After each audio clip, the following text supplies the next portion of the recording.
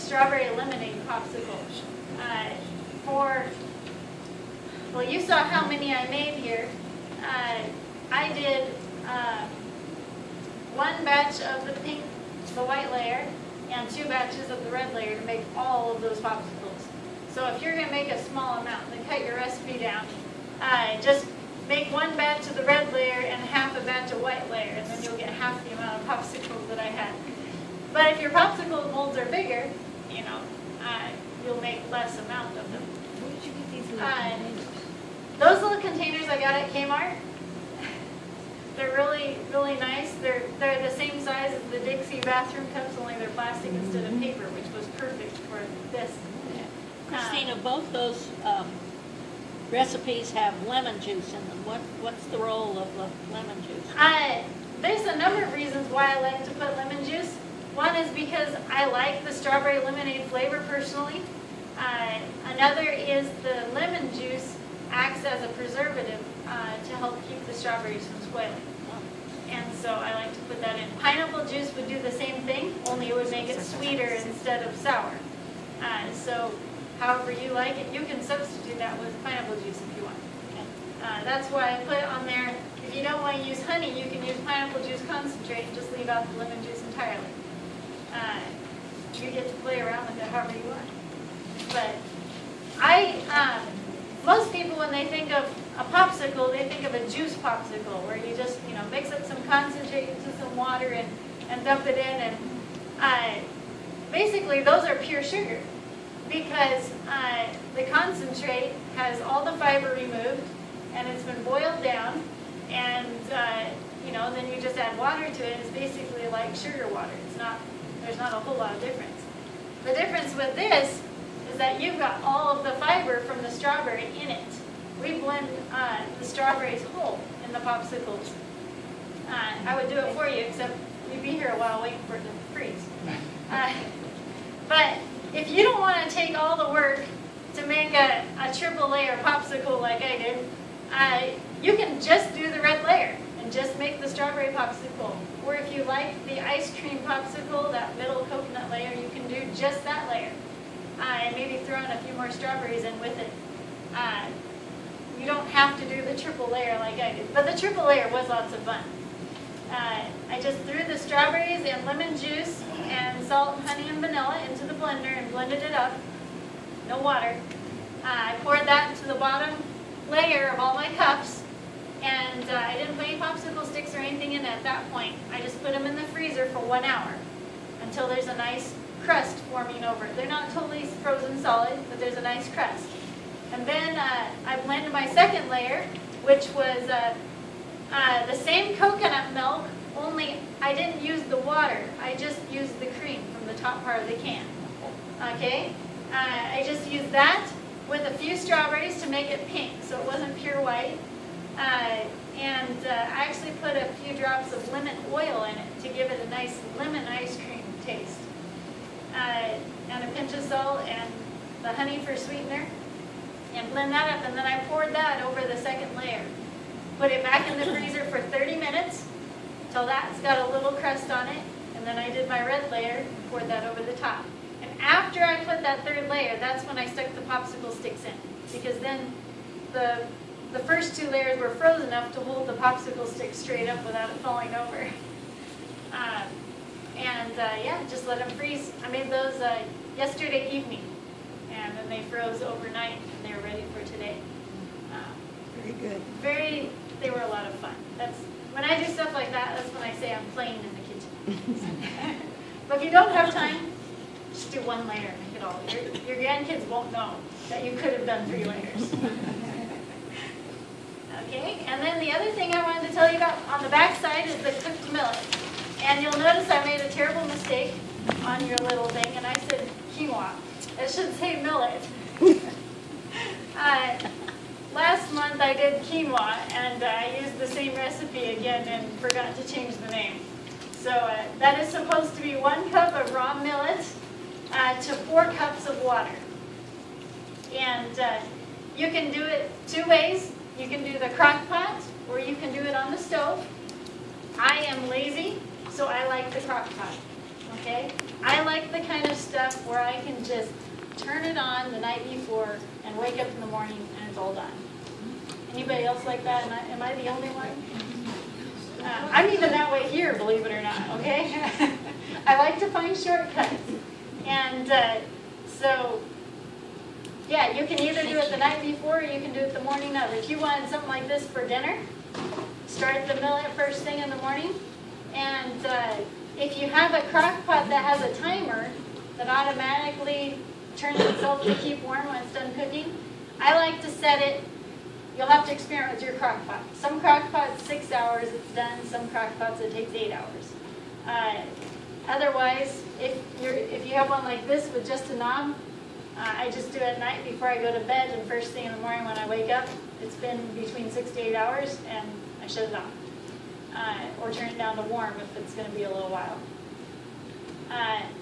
Millet is good for so many things, and usually I like to do it the night before, like I said, and serve it for breakfast, because then whatever is left over, I always do too much on purpose. Because whatever is left over after I've served it for breakfast, I make a batch of my salad dressing, and I put it in jars and seal it, put that in the fridge, and that's good for a week once I do that. And then I make a batch of cheesecake out of the rest of it, and then my millet's all gone. And if it's not all gone because I made a huge batch of it, then I make millet patties out of the rest of it. And so I never have to worry. Or if I don't have time that day to do all of that, there are some things I can use leftover millet for. It doesn't work for cheesecake, but it will work for salad dressing if it's leftover and cold. Or you can use it, I use it in the vegetable soup that we serve here. The creamy white soup base is made out of cooked millet. And so I use leftover millet for that. So there's 100 uses for millet. So I always do a full crock pot, even if there's only one person eating it for breakfast. And I know the rest will be gone in the next few days. Or we'll be eating it in a whole bunch of different ways. So, yeah, besides the fact that it's super healthy for you, and it's always nice to have a change from oatmeal or rice. Typically we get stuck in the oatmeal and rice rut. It's nice to have something that has different vitamins in it, and it's good for you. And I like the fact that it's lighter. It's not so heavy, but it still is full of fiber and it holds you over well. So, any questions on those two recipes? I wish I could demonstrate everything, but I don't think you want. I take strawberries. This is especially this time of year, but you can use any fruit. It doesn't have to be strawberries, right? We just happen to have strawberries because they're here. And I put, basically, if I have a small blender, I fill it like 3/4 full of strawberries. And I'm just going to fill it 3/4 full of strawberries. And then I put a pinch of salt in it and a little bit of vanilla. Did you ever see pumpkin vanilla before? We have some more wash.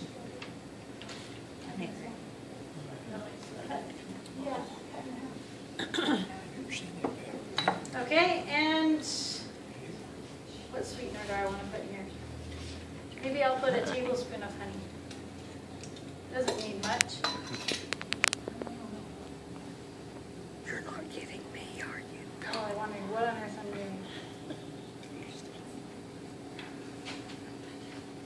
You can put more if you want it sweeter. I don't like it real sweet. Okay, and then I'm going to put in a little bit, somewhere between 1/4 cup and 1/3 cup of chia seeds.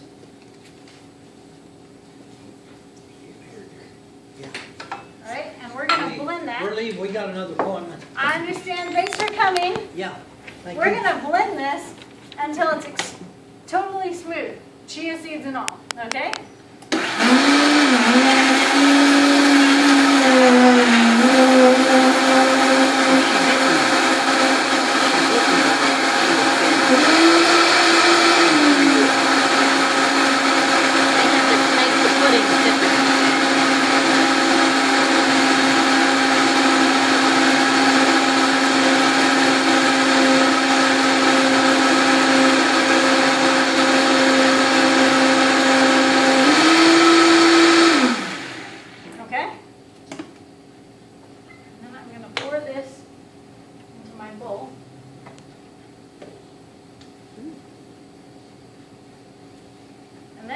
we've got them coming.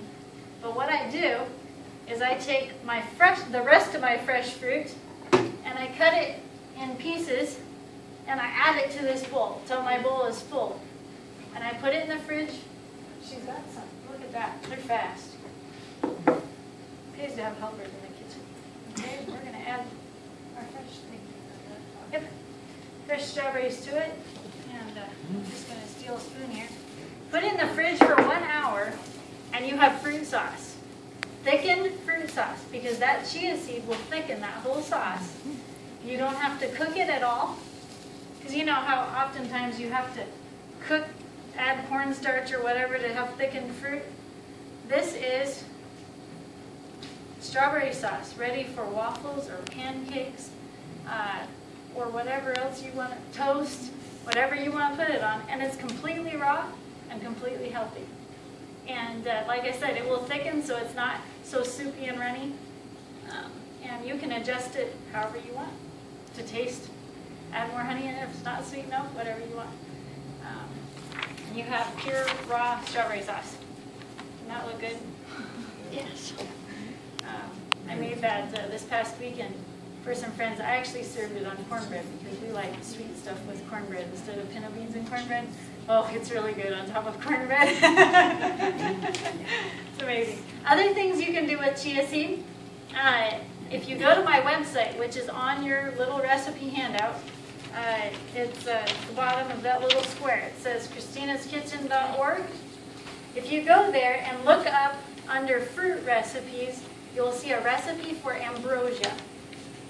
And that is basically a fruit salad like this, but the coconut milk has been thickened with chia seeds. And you mix that up in your fruit. And it's like almost like a tapioca pudding fruit. And it's absolutely fabulous. And that's another way I love to use chia seeds.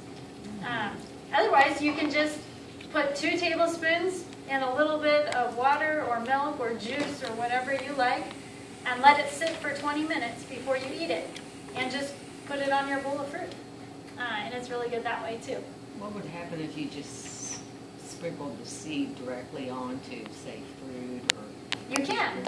In fact, you can even put 2 tablespoons in a cup of water and just drink it. And they will swell in your stomach and dissolve, believe it or not. It's like sprinkleable fiber. And yeah, you can just sprinkle it on food and eat it that way. It's a little crunchy when you eat it that way because they're a little hard to chew. But they're not bad, and you can do that too. I prefer the soaking or blending them because it's easier to get them down that way.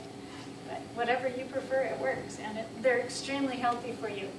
They recommend 2 tablespoons a day just to add fiber and to help your digestion. So, any other questions? I threw in a bonus recipe for you. I hope you wrote it down. I'm sure you'll remember it.